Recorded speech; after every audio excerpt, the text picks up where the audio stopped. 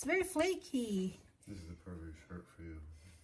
Ooh, In every dimension. Look at that. Look how pretty. So, this is what happened. First market day. Nandiyan dyan,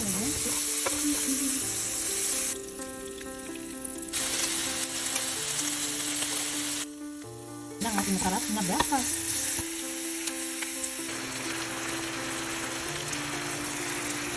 Tapos ito yung puntot. Ito yung ating squid. Dalamay.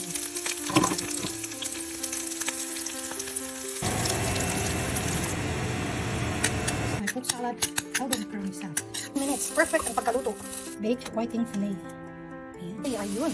Successful ang ating bitso. So ito siya. Bulburan mo lang siya ng brown sugar or white sugar after siya maluto. Ganyan lang siya kabilis.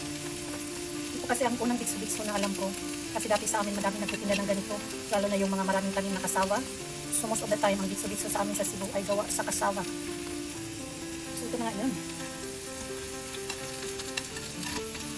Bitso ni Mrs. G. Cebuano version. Cebu version. Hey. You. Happy birthday to you.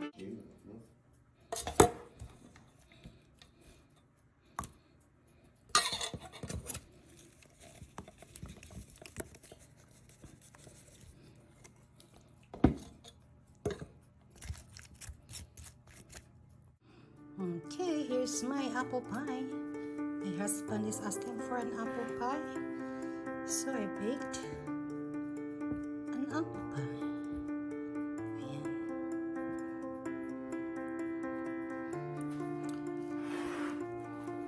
So I used the Granny Smith apple and some Fuji. Yan ang combination ng apple na aking ginamit. Tapos brown sugar, cinnamon, and butter. This is just a simple recipe. And I bought this ready-made crust from Pillsbury. Okay, so lalagyan natin siya ng sim para pag magkulo-kulo ang kaniyang mixture ay meron siyang sisingawan. Importante lalagyan siya ng butas para makasingaw.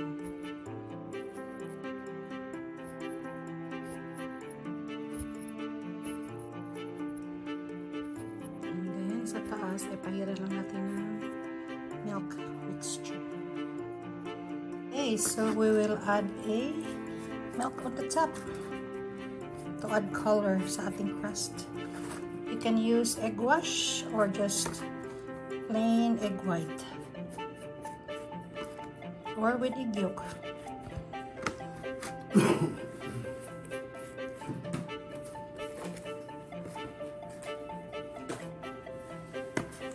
Ito nagpapaganda ng texture ng ating crust.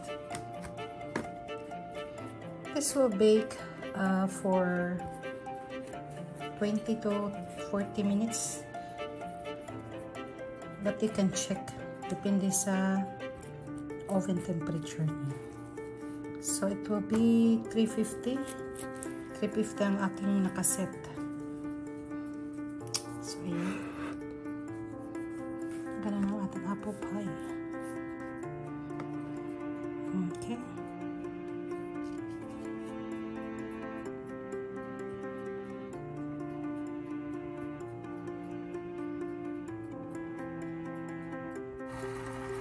Malapit nang maluto ang ating apple pie. Maybe just 10 minutes more. Pa-brownin lang natin yung top part. Tugtog tayo ng milk.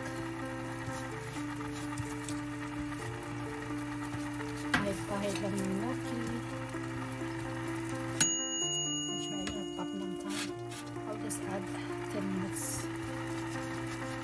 Para maging crispy talaga ang ating crust. Crunchy crust. Push natin ulit. And yeah, cook. And my apple pie is done. It's very flaky.